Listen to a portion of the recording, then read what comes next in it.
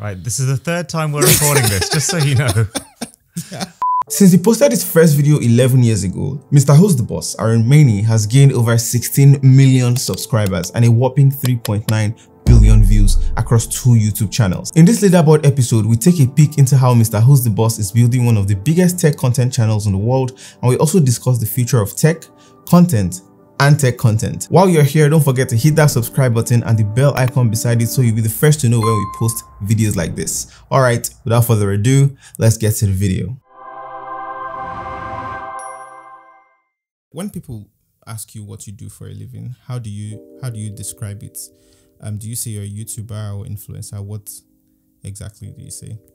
So it kind of, for me, depends on who's asking, because there's certain people who you potentially don't want them to know you're a YouTuber, because that, you know, they think, oh, he's got lots of money, or I'd love to know where he lives and stuff like that. So if you're on an Uber on the way home, I normally say something that just does not require any further questions. You know, I make videos for a company, pretty much, which is technically true.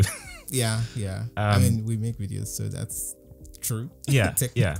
But if it's like a company that I'm planning on working with, for example, I will describe myself as an influencer because it's a little broader and it captures the bigger scope of what we're trying to do now. I think YouTuber is what it started with, but now, you know, when you're on TikTok and you're doing shorts and you've got Instagram, you're not really just a YouTuber at that point. True.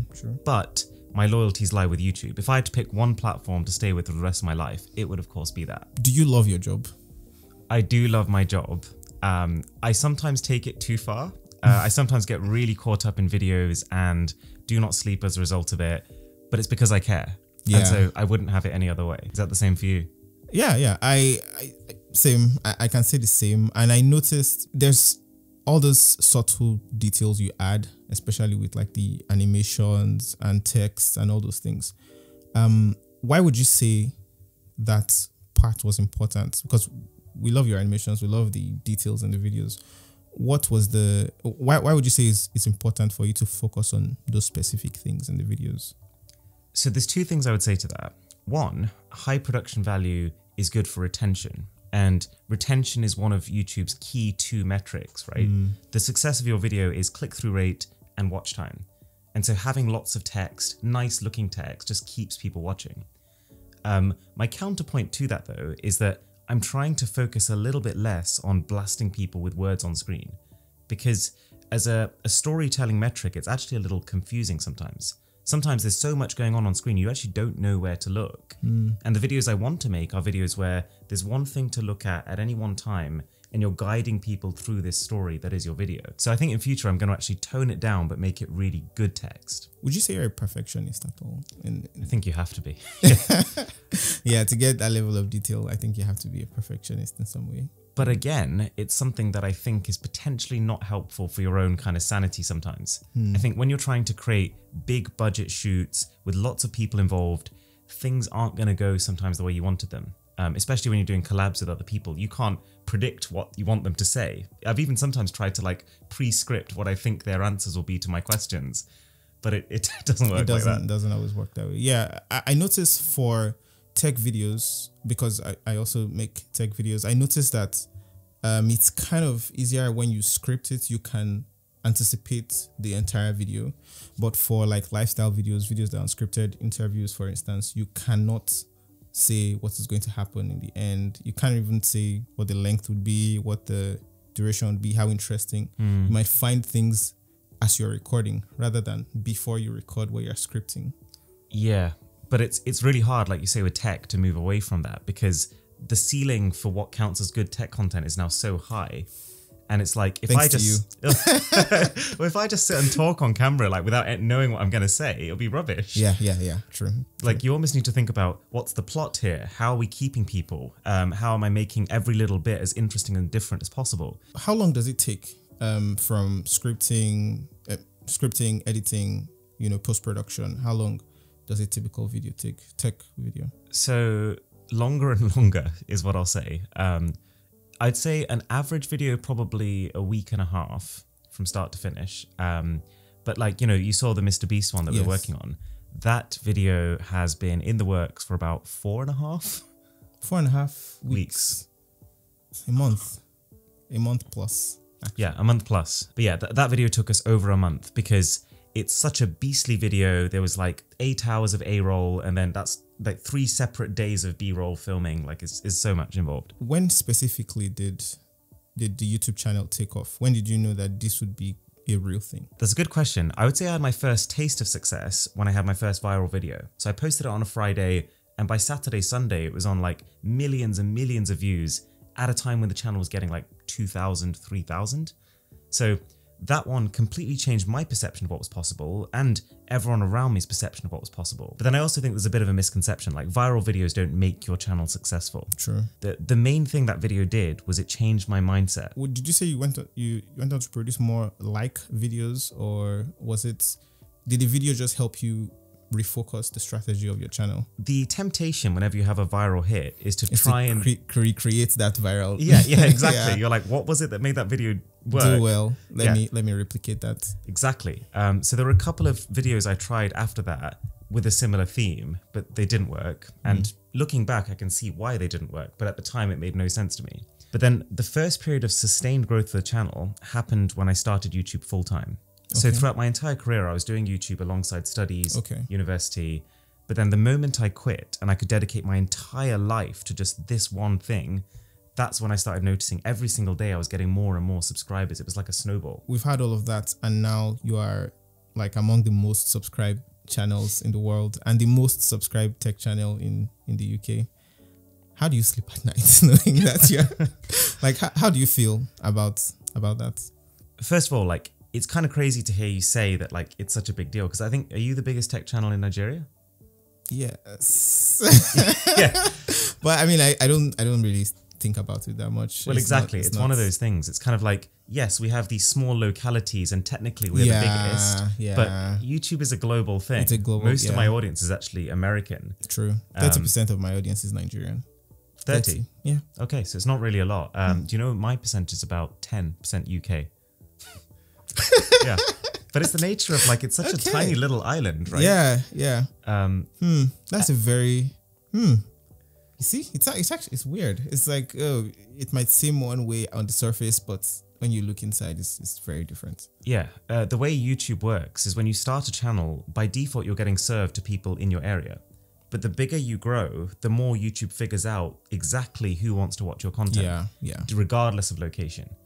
And so it tends to become the average of where the most populated areas are in the world. So I remember when you initially started, there was a period where you were uploading videos like every single day. What changed? Like was it like burnout, or how did you like shift? Kind of burnout. So what it was is, you know, this period after university where I was going all in on the channel, that's when I told myself, this is your one chance to make it work. Make a video every single day or else. Do you know what I mean? I was setting myself this kind of ultimatum. True. And I did it for like 6 months, and it was incredibly satisfying in one sense, because every day I'd wake up and I'd be like, oh, let me check my stats.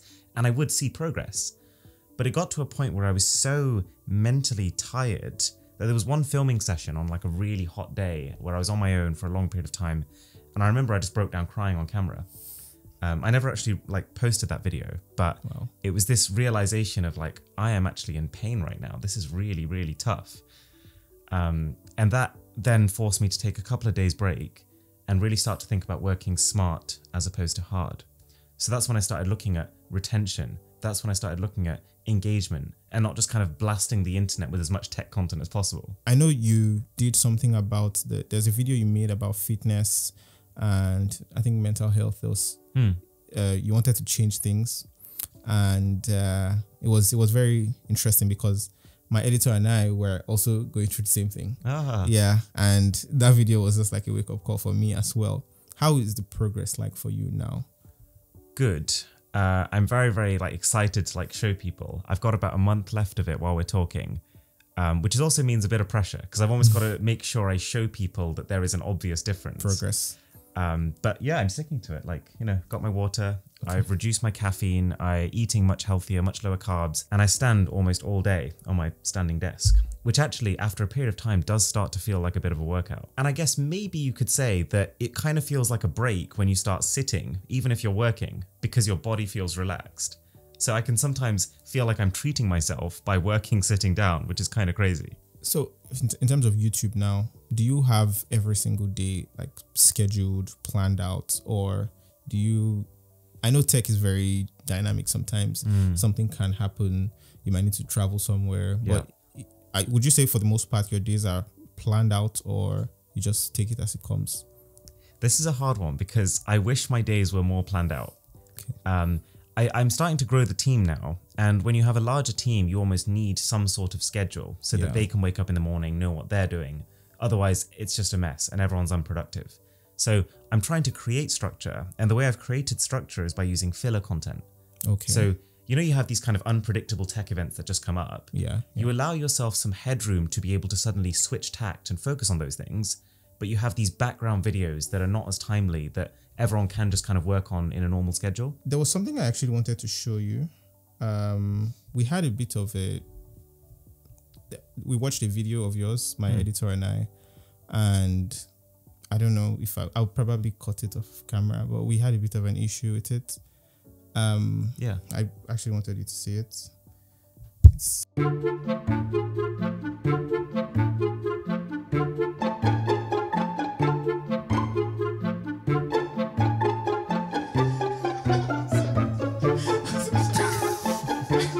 You got me. You got me good. No, that's fair enough. I deserve that. What's your daily driver right now? Right. Okay. So my daily driver is an iPhone 13 Pro Max with the D brand something grip case. This one. Yeah. Yes, this one. I switched to iPhone around the iPhone 11 Pro Max when the S20 Ultra was the phone I was using. And the reason for that was a couple of little things in my life. It's about the time where I started dating my current girlfriend, and we were voice noting a lot. Okay. And I noticed that her voice notes to me sounded amazing. My voice notes to her sounded like trash. And then the second thing was Instagram stories. So around this time, I was doing a branded campaign with a company for which I had to post some Instagram stories. And I couldn't, for the life of me, get these Instagram stories to look as good as I wanted them to. Like good enough that I thought, okay, this is good enough for a story. And it was partly just the fact that Android phones are not well optimized with third-party applications. Yeah. I read somewhere that I think for a while, Snapchat was using the screen recording of Android phones. Yeah. And then they were using cameras directly for the iPhones. So, yeah. So basically camera quality, the audio quality of voice notes. It's kind and of a couple of other things. It's more the integration within apps, to be honest, because I don't think Android cameras are worse than iPhone cameras specifically. When it comes to video, yes, but then I prefer them when it comes to photos.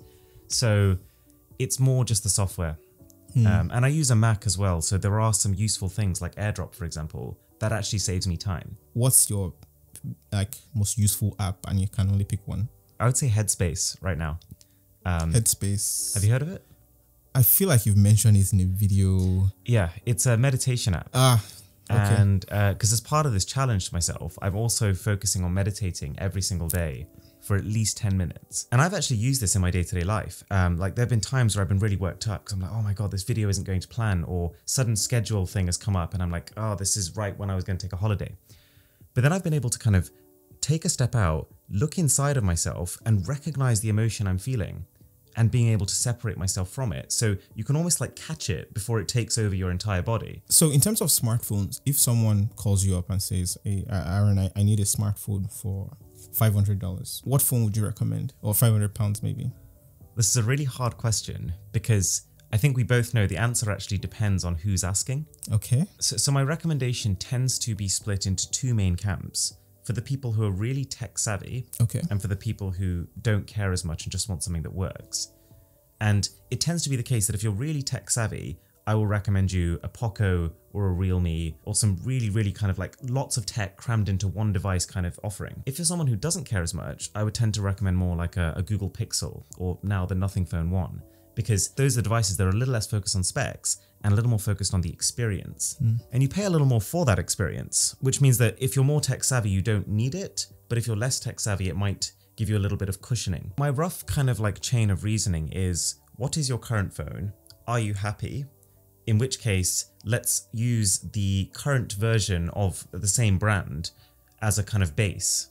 So, you know, if you've got a Samsung Galaxy S9 and you're happy, what about the S22? Does that fit your current criteria? Because really, like, of the top smartphone brands now, there aren't really any bad ones. Do you know what I mean? Like, the bad ones get filtered out very, very quickly. It's just a case of like, am I familiar with the software? Do I like the way the photos, kind of the style of the photos? That kind of stuff. Speaking of like the phones to choose, you and Marquez made a video, the iPhone versus Android, and it got quite a lot of interesting reactions. What was the reasoning behind that video, and what have you like picked up from that video since? The reasoning behind the video was there's never been a better time or place to do this video, and never a better person to do it with. You know, it was just after Google had I/O, just after Apple had their developer conference.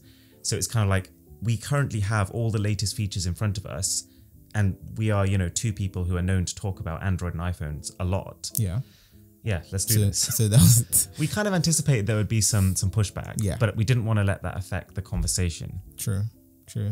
I mean, it's a very interesting conversation that always gets reactions everywhere. Twitter, Facebook, everywhere. You know, iPhones versus Android, and there's always this bucket that tends to think that Android people are poor or something. And it's just so weird.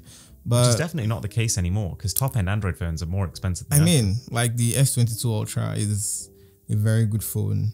I use that as well as the iPhone. But yeah, it's weird for people to just classify people into one bucket. I think a lot of it is like, people like to feel good about the choice they've made. True. So you find on a lot of tech reviews, especially if you bash something, the people who've actually decided to get it feel personally insulted. Do you think smartphone tech has peaked? I wouldn't say a peak. I would say a temporary plateau. It kind of like, the smartphone market right now feels a little bit like the phone market before the first smartphone. Okay. You know, kind of like everyone was making lots of different variations of phones with keyboards kind of thing. And we're just waiting for that next step change, which might be augmented reality, might be virtual reality. We're not too sure what it's going to represent right now. But I think the reason it's taking so long is that as tech becomes more complex, naturally the time gap between the new tech advancements is going to be greater. The leap needs to be bigger for it to be able to pull us away from our smartphones, because they're already so good. If a brand reached out to you and say, you know, Mrwhosetheboss, can you design a phone, or can you, like, you know, just come up with a smartphone design, would you take that offer up, and what would it be? I would love that. Yeah, it depends how much freedom I was allowed. If it's kind of like, you get to pick the color, I'd probably be like, no, I'm not putting my name on that. But if it's, you can come up with the whole thing, you can choose the material, the texture, like every part of this phone's design, then I'm interested. And so what would it be? The Vivo X70 Pro. I think there was one you mentioned had the best camera outline. Is it outline or? Xiaomi, yes. That's actually, yeah. It would actually be pretty close to that phone. I think that phone does so many things right. Do you agree? It looks like an actual camera on a phone. Yeah, exactly. And the texture is nice too. Do you see what I mean? It does look very good. So this is what you would pick in terms of a smartphone design. It would be very close to this. What do you think of TikTok? I am slightly scared by TikTok, to be honest. I'm slightly scared at how ruthless it is. Sentiments shared. Yeah. How ruthless it is with watch time. And how ruthless it is with attention spans. Like sometimes, you know, I'll be on a train and I'm sitting next to someone who's using TikTok, and for 30 minutes, it almost feels like they're dead. Yeah. Like they're like a machine, and they're kind of going like this. And I think in these moments, they're actually not aware at all of what's happening, because it's so stimulating. It can just absorb you, and then you can appear on the other end after like 45 minutes or whatever. But nonetheless, like, we have to adapt. I think this is the one thing with content creators, like, if we don't adapt to that, we will be left behind. But the scary thing is that TikTok has set a new precedent that the world is trying to catch up with. So yeah, I absolutely think it's here to stay. I think long form will coexist. I can't see a world where that doesn't exist too. But it feels like content is being moved to both extremes almost. Yeah, so it wouldn't displace long form content in your opinion? I think it can potentially, I think it might eat into long form content. I think a lot of the people who previously watch podcasts may well start shifting to lots and lots of just short clips. but there's always room for like, you're not going to get a review in a 30-second clip, right? If someone wants to know how good the next iPhone is, they're not going to find out on TikTok. The last question is not really a serious question, but who do you think I should interview next? Mr. Beast. Okay.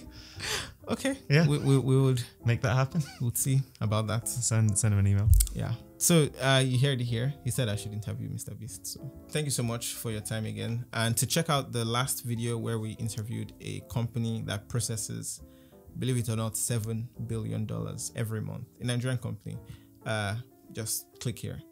Click on me. And we'll see you in the next one. Bye. Thank you. Thank you. This was nice.